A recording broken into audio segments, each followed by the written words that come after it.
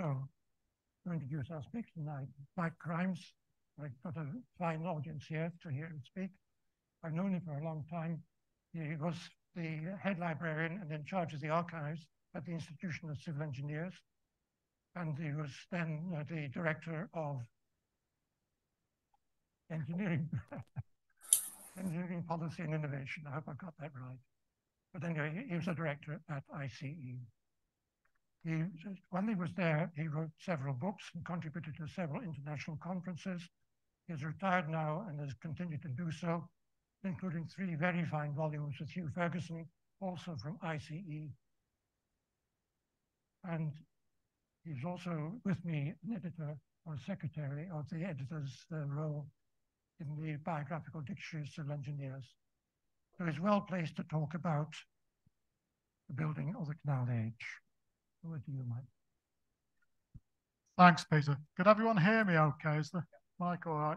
Okay, thanks. Right, building the canal age. Well, we're talking about tremendous achievement, nearly 5,000 kilometres of canals, 1,000 kilometres of embankments, over 90 reservoirs, 3,000 listed structures. And much of this achievement before 1800 was largely done by small gangs of navvies, and often craft-based contractors for locks and bridges or direct labour. But by 1800, the situation was beginning to change with large national contractors capable of building entire canals or whole railways if they were given the opportunity. So I'm going to talk a bit about this process. I'm going to talk about logistics, which you can have a discussion about what that means, but mortars and cements, muck shifting, dams and reservoirs, machinery and manpower, earthworks, contractors, if you're lucky, locks, bridges, skew bridges, and some conclusions. So we'll see how we get on with time.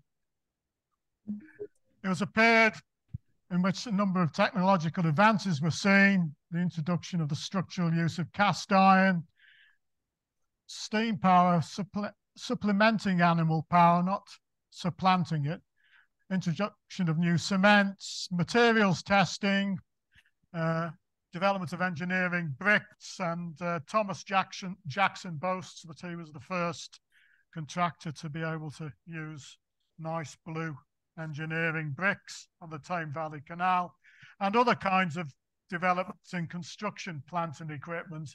And on the slide here, you can see the collapsible centering that was used on the Thames Medway Canal by Daniel Pritchard, the contractor, which was obviously capable of speeding up construction of tunnels a great deal. And then there were parallel advances in engineering science taking place, discussion of retaining wall net pressure theories, arch analysis, design of skew bridges, various hydraulic theories being discussed. Perhaps most impressive really is the way in which flow measurement and rainfall figures were collected so that structures could be designed for the canal safely. And again on the slide here we can see the sighting equipment, the surveying instruments developed for tunnel alignment, again on the Thames Medway Canal, about 1820. These things weren't new. There have been plenty of foreign precedents, Roman aqueducts, the irrigation works and canals in Italy, Flanders, and of course the well-known Canal de Midi. And British engineers could find out about this stuff.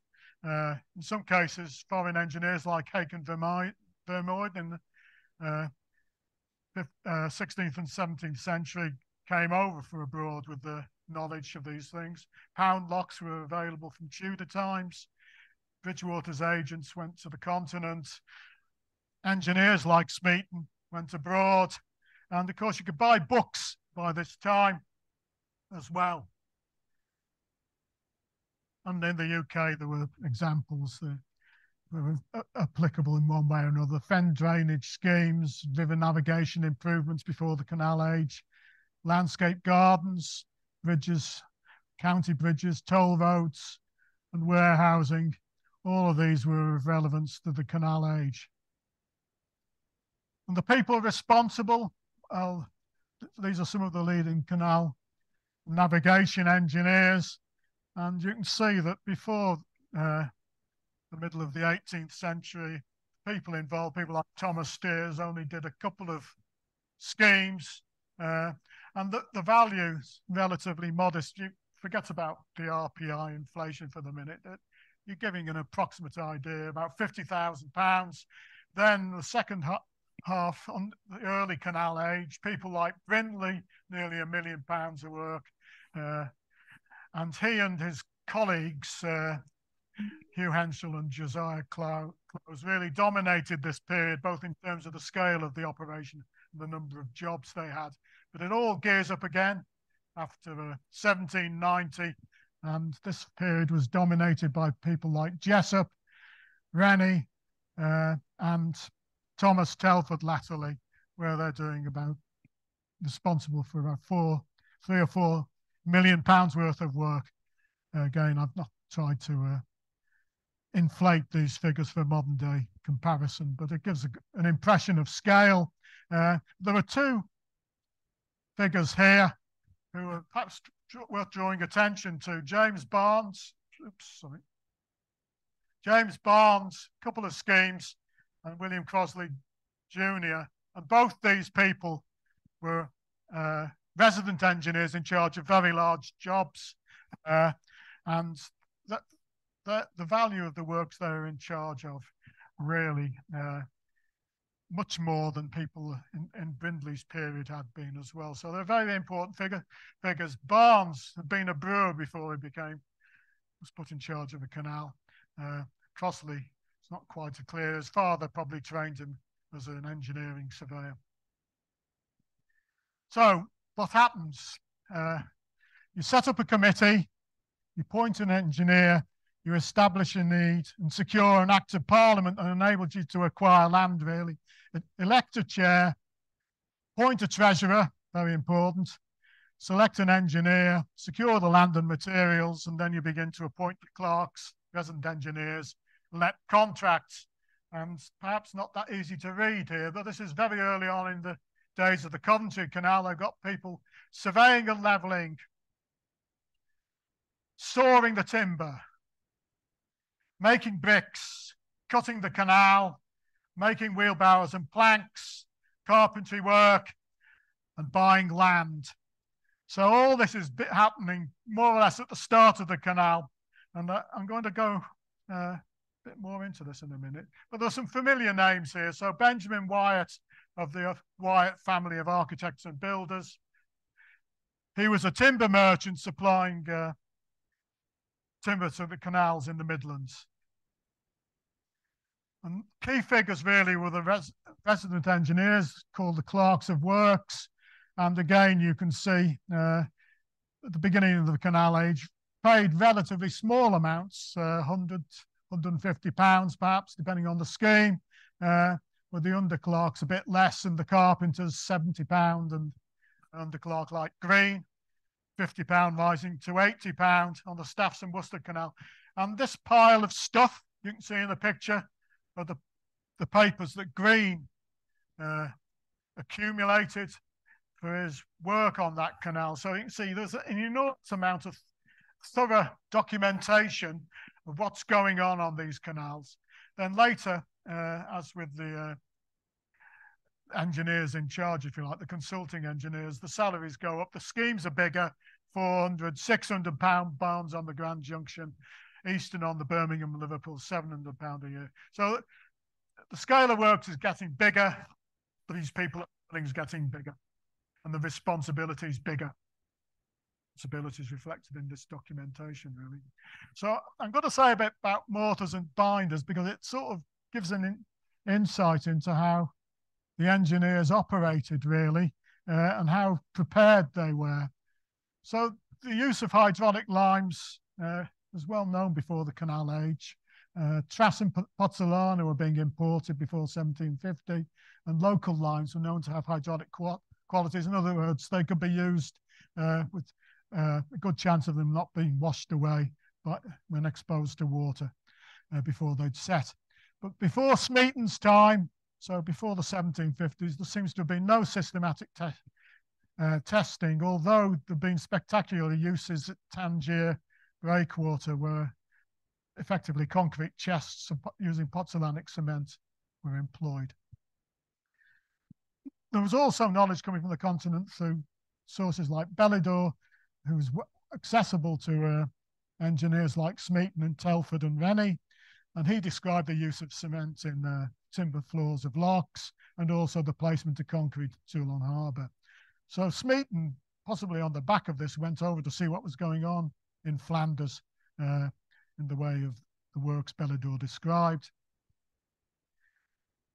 And at the beginning of the canal age, in the late 1750s, Brindley was working on the Trent and Mersey Canal and Bridgewater Canal, and Smeaton was working on Eddystone Lighthouse, where he needed a decent hydraulic mortar. He had access to Pozzolana in Plymouth, but he wanted a cheaper British additive because it was expensive. And both he and Brindley were aware of local limes. And in his book in the 1790s, The Eddystone Lighthouse, Smeaton produces tables. So this is his recipes, really, of various mixes, relative cost, and their relative applicability for various situations. So most of these tests were carried out in the 1750s, and his pupil, William Jessup, would have been aware of them, even if they weren't published. And they reflect the limes that were well known in the 1750s. And when he was appointed as engineer to the Calder navigation, he recognised, as he had at Eddystone, that he needed some decent locally sourced lime that would do the job. And he came up with a recipe. This is before work on the canal had begun, so he was trying to source the lime so they didn't start building things that were going to fall down. 4 parts lime, 2 parts minium, which is a sort of waste material from blacksmiths, I suppose, 2 parts coarse sand, 2 parts fine sand, using the sand for hardness, and he's using this with pebbles really for rubble backing as well. So obviously his assistants, Nichols and Jessup in this case, would have been aware of this work, and he also knew, although he hadn't quite worked out its entire significance, of the clay content of limestone, because there was an impression that the whiter the limestone was, that was the better. But he was able to demonstrate that wasn't the case, really. Well, Brindley, who isn't widely known for his scientific approach, I suppose, Smeaton is, one can see that he used a variety of limes for his canals. And on the Coventry Canal, he asked a sample of barrel lime be ordered by way of making experiments in 1769. Oxford Canal, pretty much the same time, to test Griff lime compared to Stratton lime. So he realised the significance of getting decent lime. He wasn't always successful. On the Trent and Mersey Canal, he used a local lime on the Harecastle Tunnel, and the first tunnel had all kinds of construction-related problems and was later duplicated. And one reason was the lime wasn't good. But basically, both these engineers knew of the significance of mortars and to get them on site as soon as possible so they could be used by the masons or whoever. In the 1790s, there was increasing interest in artificial cements, and the best known is Parker's Roman cement. And Telford, who by the mid-1790s was involved in canal construction. He was also working for the British Fisheries Society, as was John Rennie. And Rennie's works in Southwark was near where Parker had a depot where you could look at his cement. So Telford went along there, and he went there a couple of times and tested the cement and recognised that it did have good qualities, rapid set underwater, but it was expensive. He recommended it for its use at Loch Bay for the Fisheries Society. He also used it at Chirk and on Poncasulty. This is Chirk Tunnel, which is in remarkably good shape today. He might have used Roman cement, more likely local hydraulic lime, but really by 1800, Roman cement engineers knew about it. And although on the Harecastle Tunnel in the mid-1820s, Telford specified barrow line, which proved very durable. Thames Tunnel made extensive use of Roman cement, as did some of the early railway tunnels. So engineers were aware of it, but it was expensive. I suppose you'd prefer to use a local source.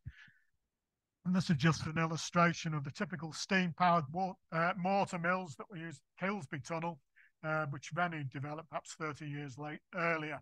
So canal engineers had access to this kind of technology.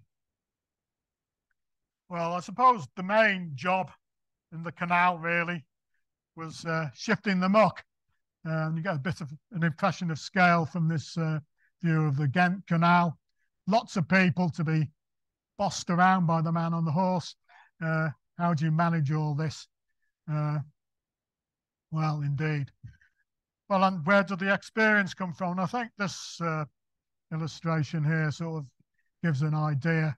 You've got the Bridgewater Canal at Worsley Gardens, and the Duke of Bridgewater's estate was landscaped, as was much of the English landscape in the 18th century. And some canal contractors clearly got experience there, perhaps the majority of them. So a few names here: Pinkerton, Dixon, Beswick, Kerr, and this is a picture of Thomas Jackson, the younger, who did work on Aston Hall, James Watt Jr.'s place. So obviously that was one source of experience for these muck shifters. And the dam story sort of ties in nicely with this, with dams and weirs used in the medieval period and earlier for various purposes to do with agriculture and industry and water supply.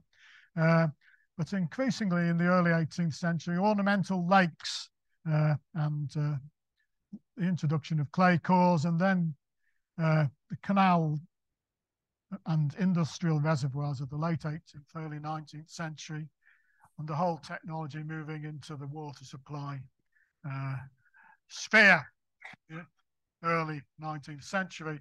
The great name associated with this really is Capability Brown.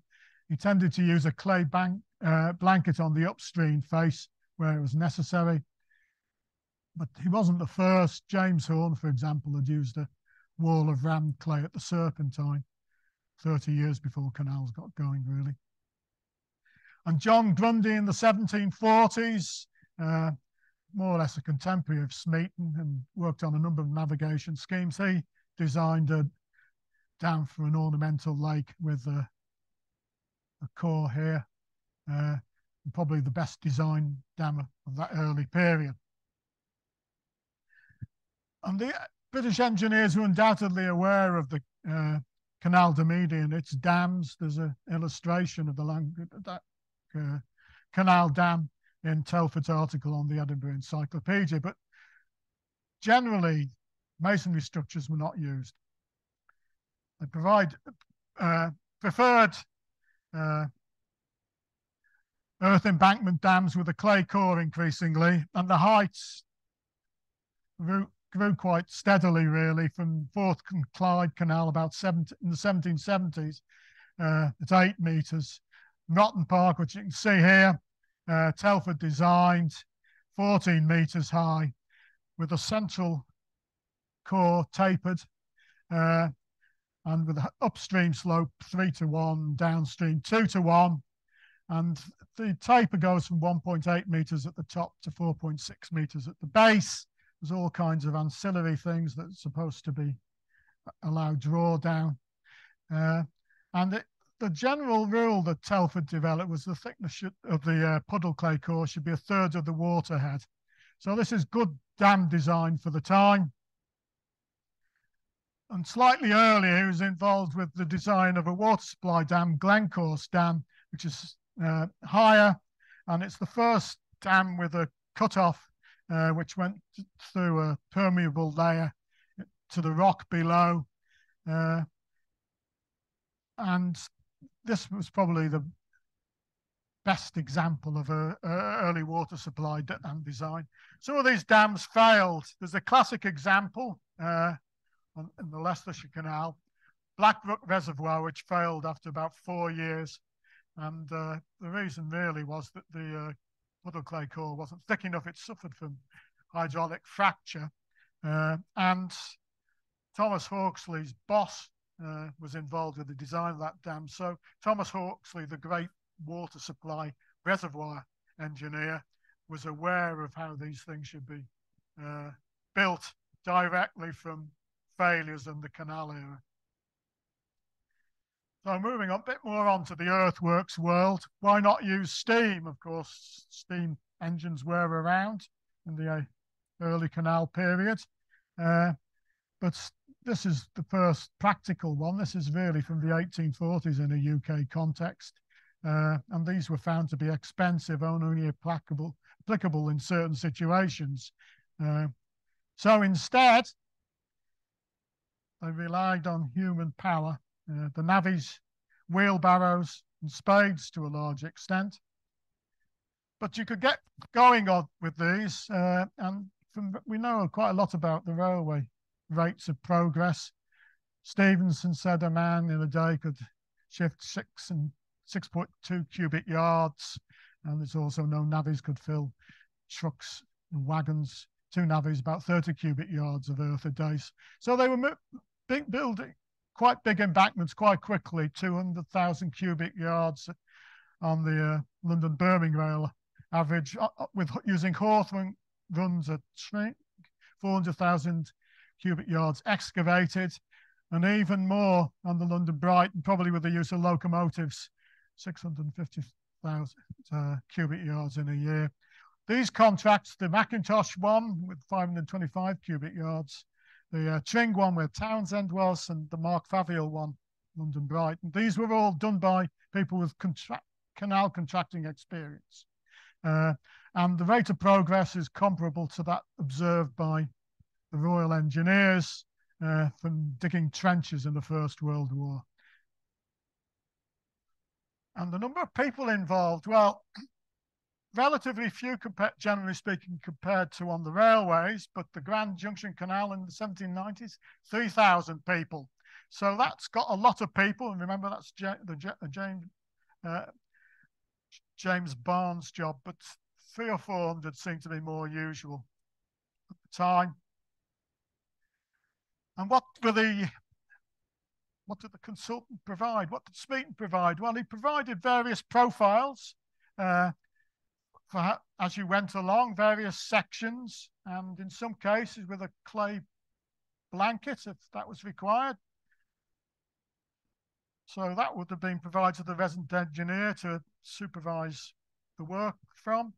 And the same kind of thing on the Caledonian Canal, Jessup, and this is the puddle again. So the same thing's available. And he also told them how to build the wheelbarrow and how to design the tipper wagon. So this is the early 19th century. And the encyclopedia articles at the time, this is from V's encyclopedia, the darker one, and the light one that's slightly overexposed. These explained how he did the calculations for earthwork, various layouts. There's benching in these deeper cuttings, possibly stonework put in to stop the rock collapsing, various drainage in some cases as well, to take excess water was a threat to the stability. So there was a lot known about this applied to the engineers at the time. And remarkably, the sort of slopes that they were using in different kinds of soil pretty much carried through into the railway age, as shown in Kemp's engineering handbook at the end of the 19th century. And they were also aware, at least Telford was, that if you had inclined sandstone and marl, it was likely to collapse. So you had to have a much gentler slope in certain strata. And how much were they paid? Well, there's threepence a yard, halfpenny a yard, fourpence halfpenny a yard, basic rate for excavation. Then the deeper, you get a penny, maybe paying a penny more. If it you have to haul it a greater distance, then you get paid more. And if it's in rock, you get paid more. And Brindley provided some figures for advice on this, on his early canals. And those rates were obviously subject to negotiation So the canal company might want to try and save money here. Well, there is some mechanisation. There might not be steam engines, but there's other applications being introduced here. And this is Brindley's ballast boats, which are apparently used on the Bridgewater Canal. And there's a sort of hopper device between two narrow barges, really. So you'd move the material along in these, and then you could either shovel it out or dump it out, depending on the situation, build up the embankment that way. I was a bit skeptical about this, really, whether the accuracy of it, but there are a lot of patents to try and improve dredging equipment and excavating equipment, really from the beginning of the 17th century. And this one, the patent is the sort of engraving, and I've found basically a human treadwheel powered grabber, which was used by the Spanish. And when I say the Spanish, it could have been the Dutch Netherlands, I suppose. In the 16th century, there's a model of that in Philip II's collection in Madrid. And this patent in the 1750s has got a hopper device. So Brindley's probably state of the art at the time.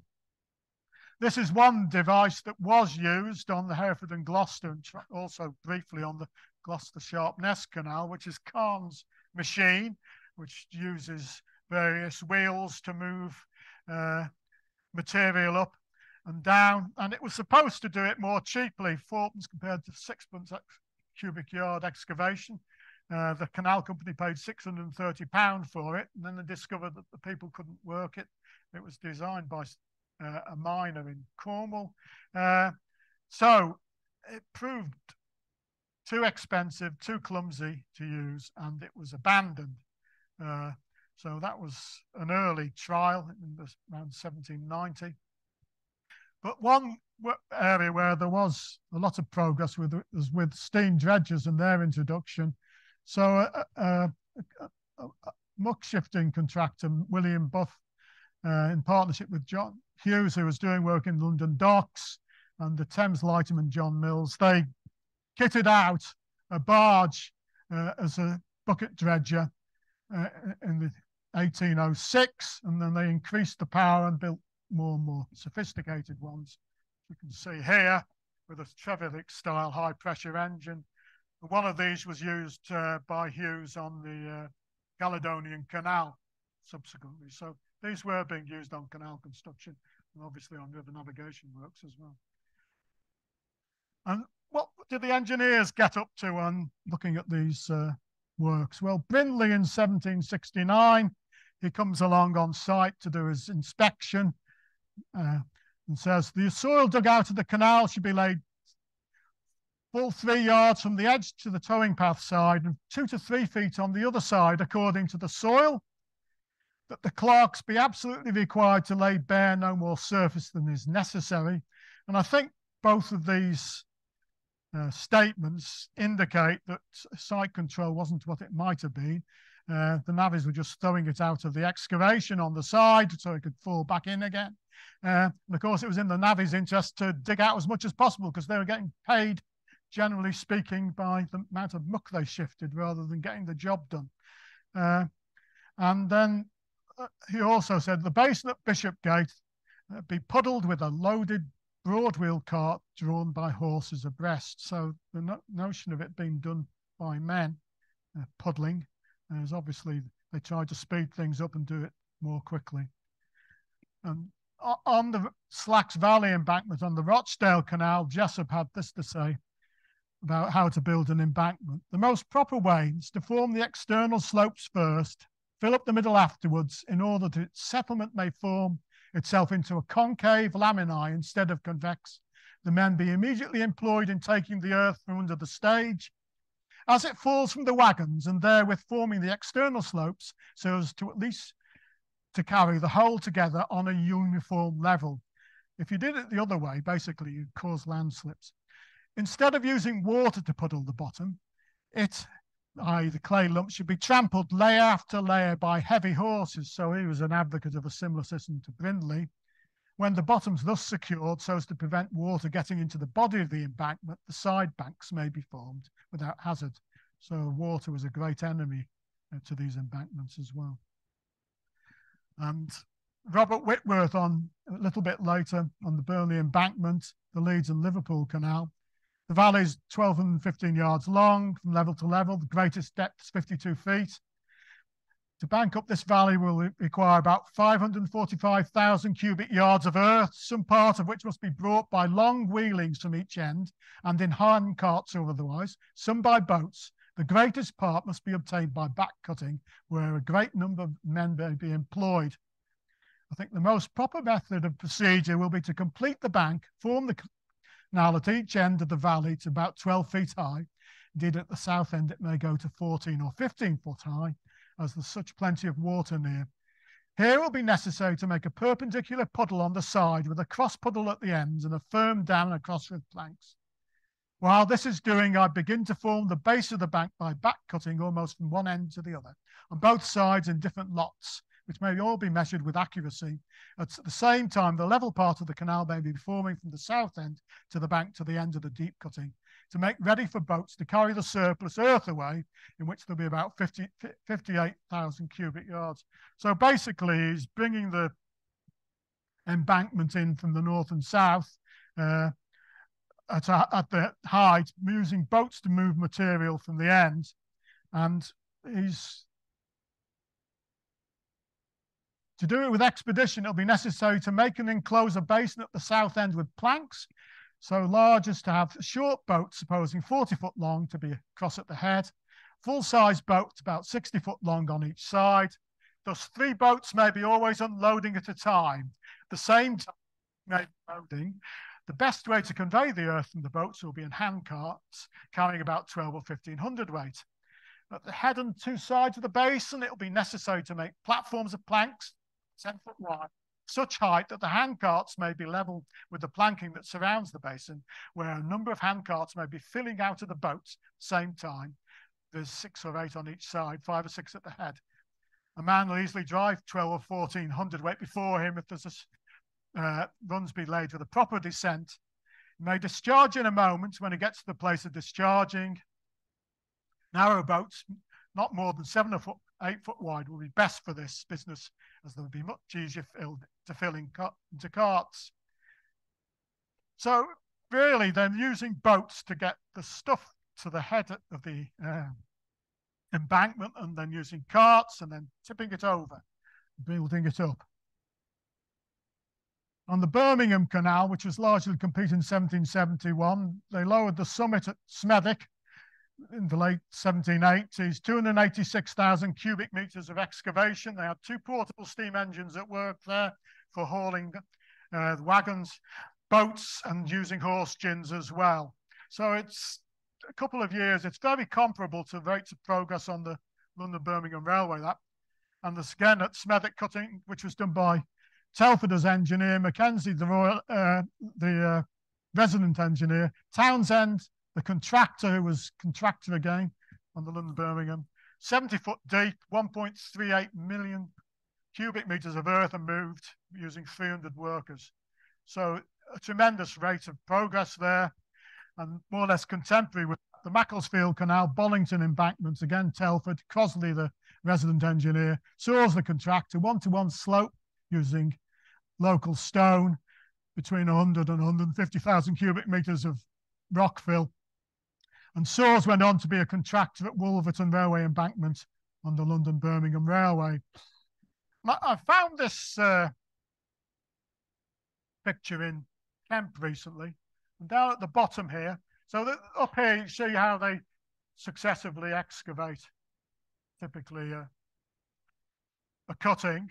But down at the bottom, this curious thing. So we've got basically an adit being driven there. Then from above, you sink shafts and you start tipping the earth into wagons running along. So this is the 1890s, which Kemp says is the best way of doing it at that time. But Thomas Jackson, the contractor, said on the Birmingham and Liverpool Junction Canal in 1826, he described doing a cutting removed by tram wagons. Before any wagons can be filled, an entrance has to be made into the hill by what's called a barrow road, quantity of earth being excavated, filled into barrows, wheeled away to form the embankment. So he did this. So it seems as that method of construction was anticipated in certainly by the 1820s. How dangerous it was, one can only speculate. A little bit about locks, not much time really. In the Middle Ages, flash locks were generally used, so they had paddles and weirs to divert the flow of the river into the navigable channel. But in the Tudor period, the Exeter Canal, there were turf locks installed with mitre gates, then one up near Waltham Abbey, and through the 17th century more. So by 1700, there's about 40-pound locks in use, mostly turf-sided and timber frame, but some masonry. And then as the 18th century progresses, there's more with masonry walls and timber floors. No standardization of size, really, just what the boats of the navigation will seem to require. But by the middle of the 18th century, I think there were people on some of the river navigations in the north of England in particular who were used to building dams with masonry walls, counterforts and timber beams. You've got a bit of a variety here. Now, Telford pointed out that these sort of very attractive in plan and indeed to see on the Canal de Midi with the curvature, presumably to resist earth pressure, were very wasteful of water. You were much better off with straight walls, with some kind of revetments and counterforts. The earlier ones generally had a timber floor, but pretty early on, particularly where the ground was bad, they were using inverted arches as well for these structures. So I think that these were fairly standard by the end of the Brindley period, really. And the classic example, really, of lock construction in some ways is the Clacton Sea Lock, which is very interesting in terms of its geotechnical design and geotechnical case study. So it was designed by Telford and Jessup. It's a large sea lock, and there's underlying it, there's a soft silt clay layer, 55 foot deep. And basically, they recognized this as being a problem and decided to pile up basically quarry waste and other material, initially for 6 months, and it's still subsiding, so they piled more on. So after about 18 months, 2 years of squeezing out mud and water, it seemed to stabilize. And then they excavated over a following year and then built the lock up over the year after that. And it's basically, settlement ceased. It's proved that the pre-consolidation worked there. A bit more about the contractors. Edward Banks there, and the dock pictures here deliberately. The early people, well, before the canal age, there were some people tending for quite big, at the time, jobs. Even True did the whole of the Exeter Canal. But when Brindley got going, these people tended to be paid daily, and it's not really, for example, as one can see here in this picture, that Thomas Sheasby on the second phase of the Coventry Canal is doing a relatively big contract, about 8,000. Around the same time, Pinkerton's tendering for the Basingstoke Canal. And generally, they would then employ teams of gangs, subcontractors. Alexander Stevens on the Loon Aqueduct, that's a big job, 48,000. But just before 1820, Hugh Mackintosh is offering to build the whole of the Union Canal. He wasn't allowed to, but he was tendering for it. So the contract sizes basically by the 1820s are similar, really, to what would be found on the early railways, or indeed bigger. And what one also sees is that although people like Beswick and Houghton and Ford did quite a few canals, Pinkerton a lot, the capital value of these works compared to what's going on really with the Mackintosh and Banks from 1790 onwards is much, much smaller. And a lot of these early canal people, like the Knowles and Treadwells, who started on a small scale, made the transition successfully into the railway age and became very successful railway contractors. So there was a transition there. But pretty typical is the Buff family, who worked through the canal age, typical really careers for civil engineer contractors at the time, small contracts with various partners, and the contracting and supervision. Possibly there's a family connection between them. So Buff's basically, James Buff's basically in the West Midlands. He worked as a bricklayer and mason and ended up as a salaried employee of the Birmingham Canal, possibly because it was a more reliable source of income. And he tended for a bridge we can see here on the Stroudwater Canal. He was for nearly £25. He was obviously shown a drawing or model, but the company supplied, this is 1776, the company supplied all the materials for him. And William Buff starts his career as a muck shifter, supervising people on canals around Somerset. He's an agent for John Holmes under John Rennie. Seems to have got a bit of capital and start tendering independently, but quite small scale things. But then the pair of them, that's Holmes and Buff, taken on by Jessup and Rennie for the import dock excavation at London Docks, where they're using steam engines to pump it out, 6 horsepower engines to haul the muck, and they shifted over 1 million cubic meters of earth. That's a rate of over 6,000 cubic meters a week using that steam engine, and similar rates of progress on London docks just a little bit later. They've got lots of men, lots of horses, but Hugh Mackintosh, who's working pretty much alongside them, is doing it at a similar sort of rate. So they're using rails, wagons, horses, all kinds of ropes, and getting up to the sort of speed, if not exceeding the speed that was seen on the early railways. This was being done by people, experienced canal contractors. And just going back to the railways, Thomas Townsend, contractor on the London-Birmingham. So a similar amount of excavation as on the Birmingham Canal. He had 60 barrow runs, we can see here, in half a mile, up to 2,500 men at work, which is a lot more than were at work on the canals, generally speaking. And about a third of the contractors on the London-Birmingham Railway had experience of canals. So it's a high proportion of transition, really. A little bit about bridges, not going to say very much. These affairs were quite modest, most of them, as you can see here. The Barton Aqueduct, quite small spans, 3 arches, 1 by 63 foot, 2 by 24 foot, low-rise segmental arches. Stretford Aqueduct, slightly bigger span on the same canal. And they use puddle to keep these aqueducts waterproof to an extent. They use piles and inverted arches where necessary. Whitworth's Kelvin Canal, slightly longer, wide, with walls, arches curved in plan, which you can see here. So resist the water in some way.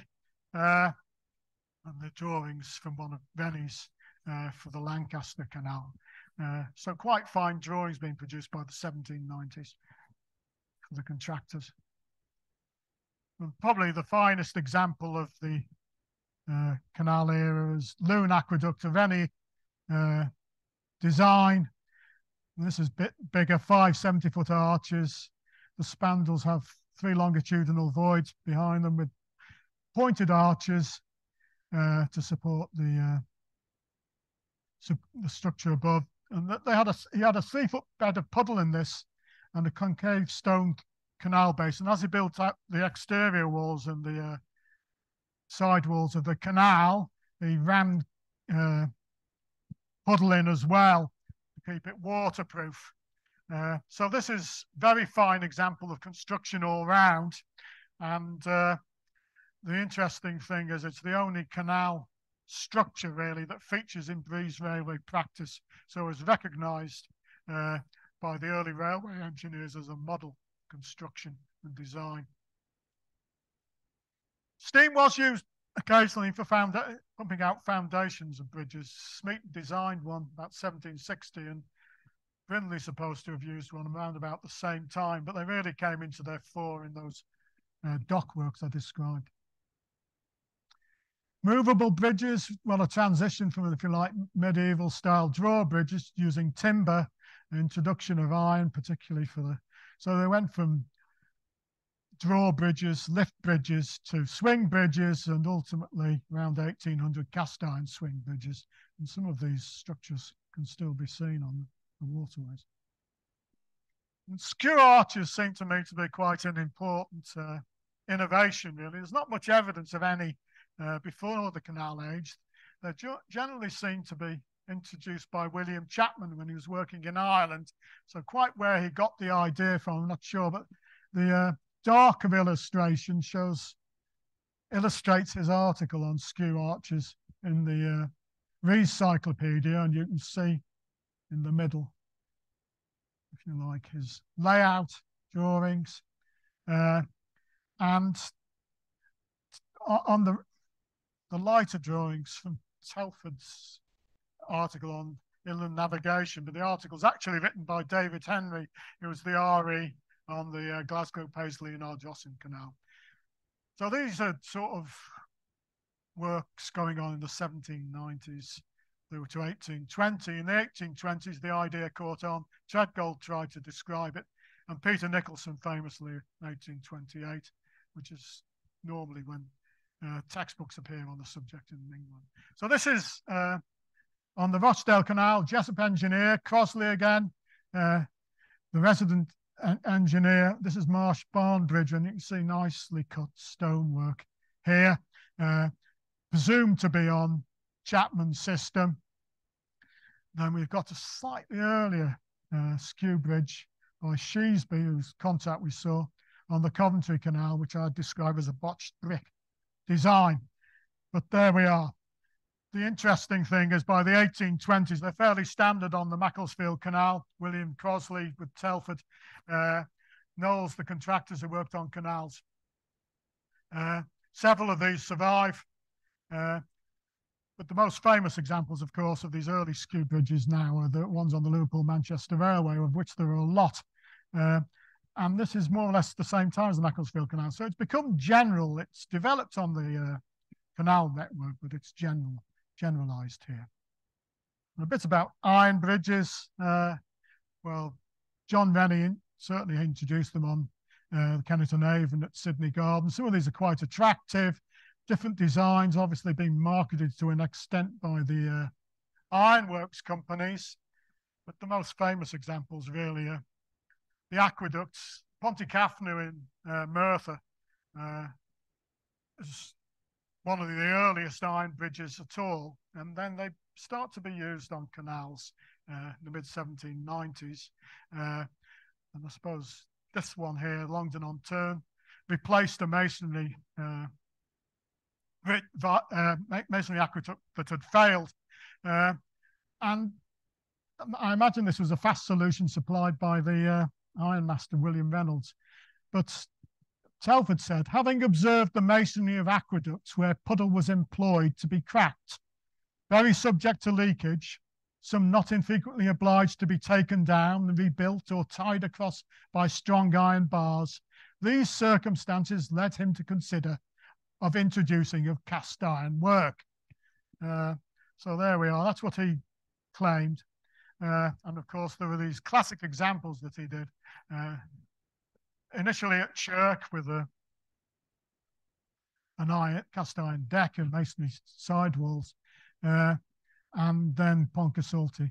And the innovation at Poncasulty is, well, I say innovation, is not just using cast iron at the top there, but he's using hollow piers at the top as well. And he's recognizing the need in these aqueducts to have hollow piers really all the way down if they could be built strongly enough. So there's a lot of innovation going on here that carries on into the railway age on these aqueducts. It's not just the cast iron. So before the canal age, there was some expertise in this country in navigation works, in bridge building, muck shifting, and in reservoir design.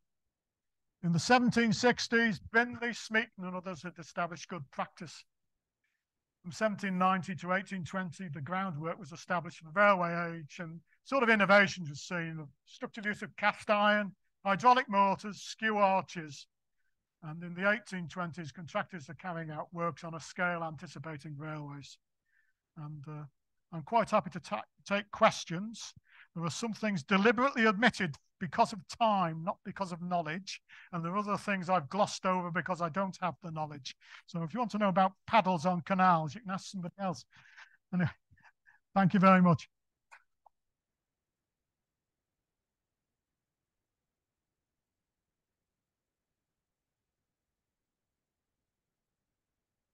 Well, thank you very much, Mike, for that. As you said, some discussion. Is anyone, have we one already from the Zoom?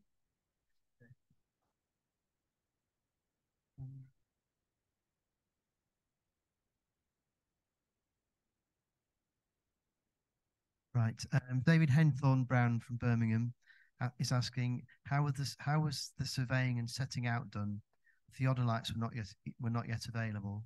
I've suggested that plain tables were used, but without evidence. Do you know the answer, Peter? I'm surprised at the statement that theodolites were not available. There was something very similar. Yeah. But certainly plain tables were available. For sure. Well, what I would say is in the early minutes of the canal companies, so there's the Coventry Canal and the Oxford Canal, they were ordering what I assume were levels and theodolites. So I think that they were available. And the instrument that I showed on the Thames and Medway, that was capable of driving a canal tunnel dead straight. So I think that they did have access to good surveying instruments at the time. Anyone? Malcolm, you're the there of the microphone. Okay. Right. Okay. You have to turn it on. Please hold it to your.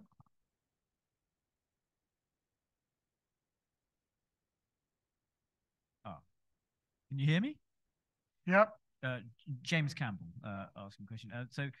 Mike, the clay was puddled to make the canal waterproof. Were there examples where this went wrong? The canal, they just filled the canal with water and the water just disappeared. Yes, and also I think when you went through the wrong rock strata as well. Yes. They filled, yeah, and they made assumptions about the kind of ground they were going through, so that they'd be anticipating to have better soil conditions than they had. I think the main problem they had really was not so much the puddle thing, which if you knew about that, you could deal with it. You know, the recipe was known, but it was when you had something like quicksand in a tunnel, or the mall formations that the Birmingham Liverpool Junction Canal went through, where there was terrain that went through strata prone to slippage, and they went. That was I think the real problem. That there were problems with leakage, but I think really it was they knew how to use puddle, if you right. If you follow me. It's the ground properties of some of the ground they were going through. They were less.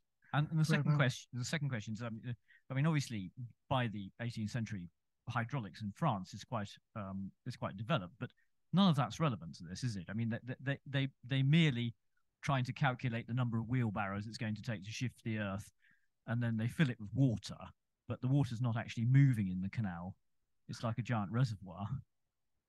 So Bellador is completely irrelevant. Well, to an extent, but I mean, if you think of that Birmingham Canal navigation as an example. There's an enormous hydraulic tunnel taking the water to supply the canal from the Rotten Park Reservoir down to the canal. So I think they were aware of the gradient and a safe gradient as well, and they probably made mistakes with the safe gradient. So I think that if you look at Smeaton's library in particular, he had a lot of flow of fluids books available to him. But could he understand them? I mean, could he? Oh, I'm sure he did. He was cleverer than us. No, seriously. I mean, as a completely aside, really, I over the weekend I reread Telford's article on inland navigation, and I completely overlooked a section where he talks about retaining wall design, and he talks about the continental theories and their relevance or otherwise, and he slags off Bellidor as being ridiculous in his approach to the design of the lock walls because he said they were liable to topple over. So I think it's a bit like Baker at the end of the 19th century. It wasn't that they didn't know about the theory, that they didn't think it matched up with reality.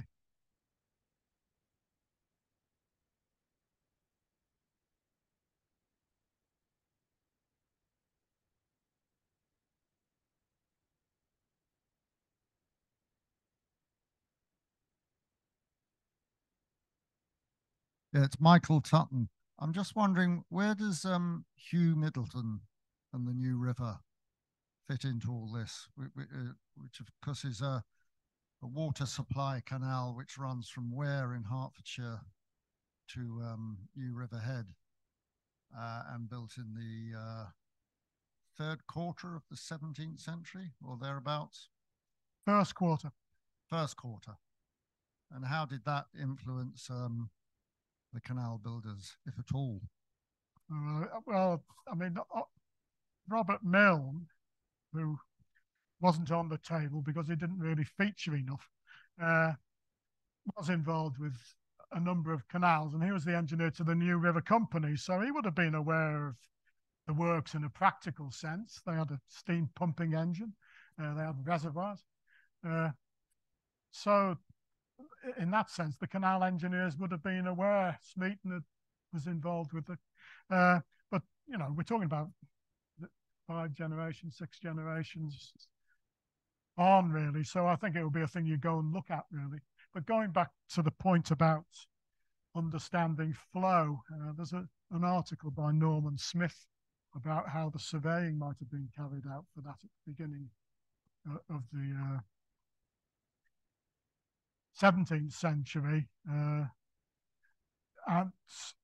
with a view to the flow rates, having a safe flow rate. So, you know, people could work this out reasonably successfully if they were right enough of it.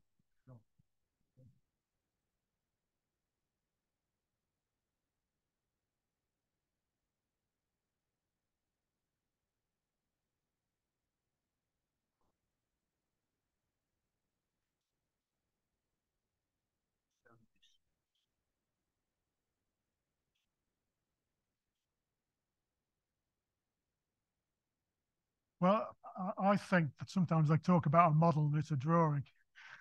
If you do you follow me? It said that on that spec for the brick bridge, it says model or plan. So there's a bit of ambiguity there. I don't think that Smeaton provided drawings for his bridges, and Rennie did, but I'm not sure whether Brindley did at all. But the masons themselves would have had some idea how to build these things. They weren't built in isolation, I don't think. So I think that they, if you didn't know how to do it, then there'd be a sketch, the dimensions, and that was it, probably. I don't know. The Hartleys in the West Riding of Yorkshire, as the county bridge masters, they did provide very detailed drawings, but that's probably from about 1810 onwards, not before then.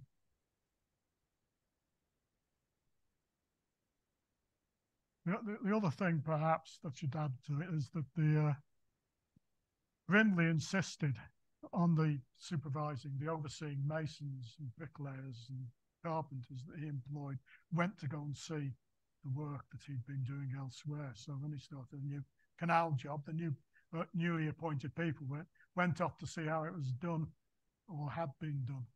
So that's another form of model, if you like.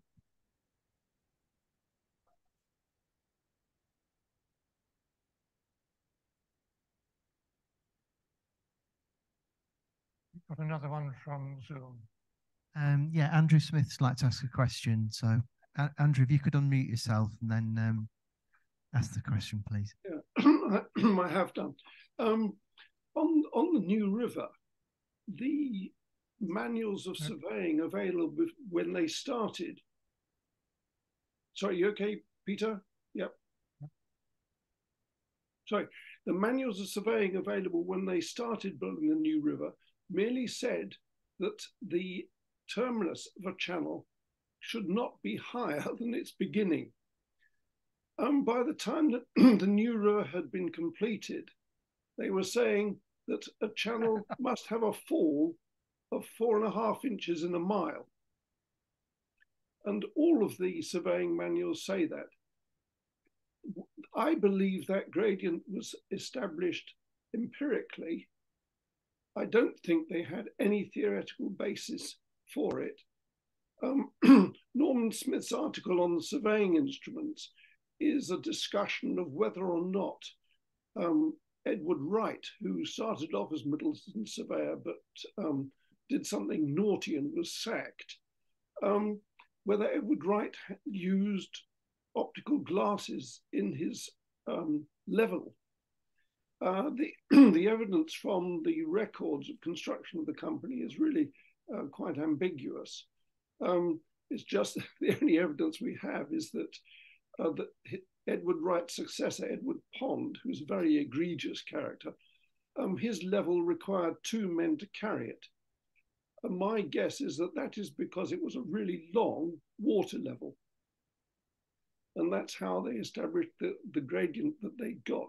But I think there was a fair amount of suck it and see. So by the time you get to the 18th century, things have moved on very substantially.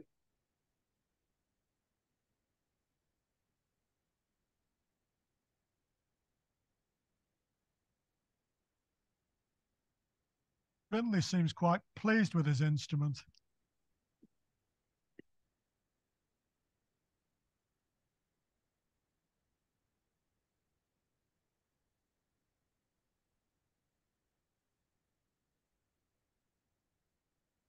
My question, can you tell us anything about the schemes that might be from the canal age settlement and whether schemes that have gone ahead, whether there's nothing to stop them on the track, and after all, they did another part?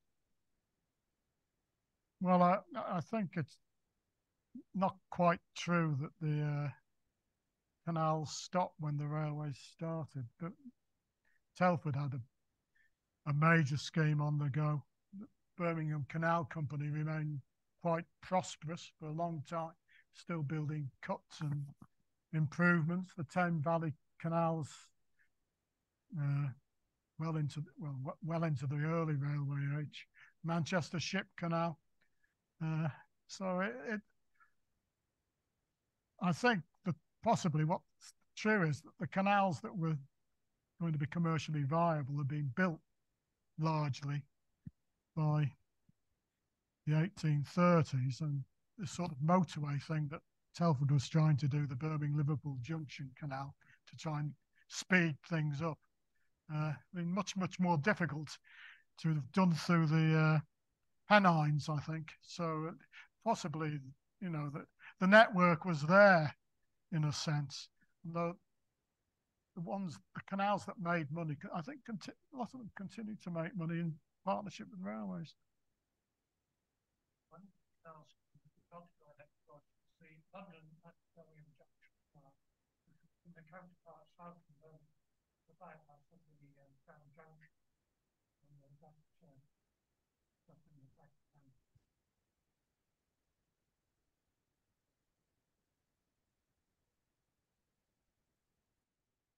back. just going to say that there was another scheme which did not go ahead, which was the London and Birmingham Junction Canal. It was a bypass for the Grand Junction Canal, and that would, of course, have linked up in Birmingham with the Birmingham-Liverpool Junction Canal.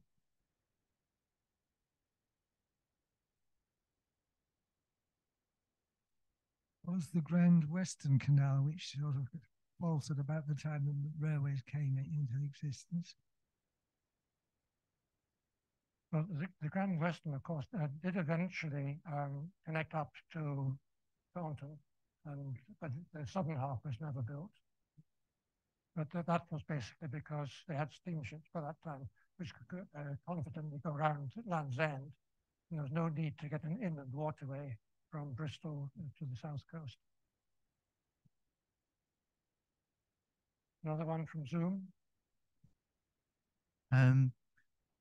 David replied that Brindley's level is preserved in a museum in Leek in Staffordshire.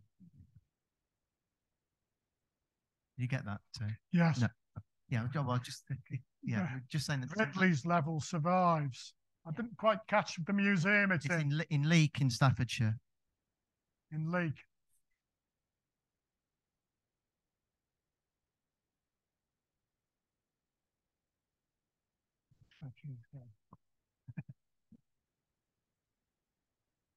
No more than.